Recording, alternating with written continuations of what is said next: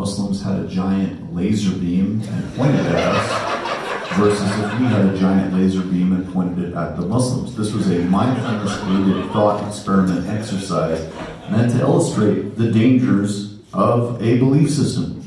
Predictably, the left, Glenn Greenwald, Ezra Klein, Reza Aslan, that guy that used to be an extra in Girls, and others, took me violently out of context, the moral equivalent of Himmler, Hitler, Gaddafi, and the KKK. So that's what we're dealing with here.